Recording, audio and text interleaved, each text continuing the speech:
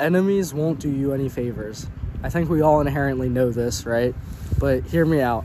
So I was walking up to the gym the other day, and I saw nursing students who generally they kind of have to take the shuttle up to the hospitals.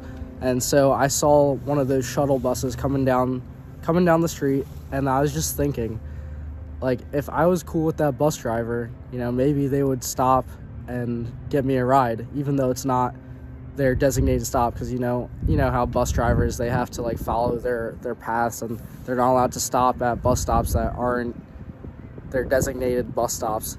So they're not allowed to just pick somebody off the street, even if they just like wave their hand. They'll usher you to go to the next bus stop or something, even if you're like just trying to get on the bus, and if you miss it, you're gonna be late for work. They don't care about that. Their job is, oh hey, we only have to go to the bus stops, and if you're not at a bus stop, you're kind of screwed. So I was just kind of thinking that if I was cool with the bus driver, they would probably stop and allow me to hop on the ride and take me to where I wanted to go. And that kind of just got me thinking about the idea of having friends like around in different avenues of your life. Just being fucking friends with a bus driver. I'm not saying that you have to be best buddies with him, but what I am saying is it doesn't hurt to go out of your way to be kind to people, to make good impressions on them. Like, if you just go on and every time you ride the bus, you just go sit down and don't really say anything, right? That's perfectly fine, and you can get by doing that. But in times of need, in times where you could use some help, like say you're running late to work and you need to get on the bus, but you're not completely at the stop, but you see your friend driving the bus, and you're like, hey, could you stop real quick? And then then you could get on the ride, even when it wasn't really meant to be. And same thing kind of goes with homework, and I see this a lot during school.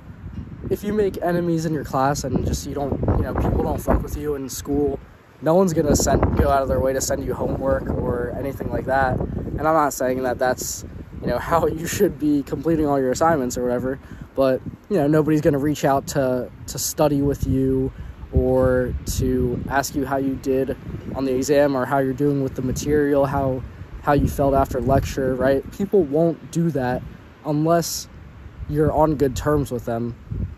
And same thing goes here. You don't have to be best friends with everybody in your classes, but what I am saying is it doesn't hurt to befriend a couple people in your classes, so then you could share time outside of class to even catch up and maybe even develop a stronger relationship as friends.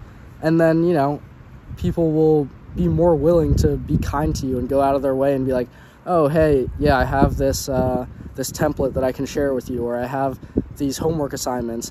It's happened so many times this semester where maybe I'm running a little bit late on an assignment, and I just reach out to one of my friends that are in the same class, and I'm like, oh hey, did you do this assignment yet? Or I need to compare my answers to see if I did what I needed to do, or if I was a little stuck on a problem. I was like, hey, could you help me out with this problem? And people are more than willing to do things for you if you reciprocate that same energy. So earlier in the semester, I was more than willing, anytime that they needed to reach out for help with any of the problems, I'd be more than willing to just send over my assignments, not necessarily just to give them just the work and then devoid them of any homework doing responsibilities, because there's a fine line to balance there.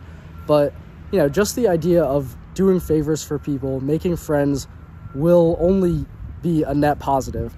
And I'm not saying you have to spread yourself super thin to the point where you're trying to be friends with every single person you interact with, but there are certain environments that it doesn't hurt to have a couple friends, because they will be more willing to do favors for you than if you just go around making enemies out of everybody. You're like, oh, I don't fuck with anybody, nobody in my class. You try to just be a villain.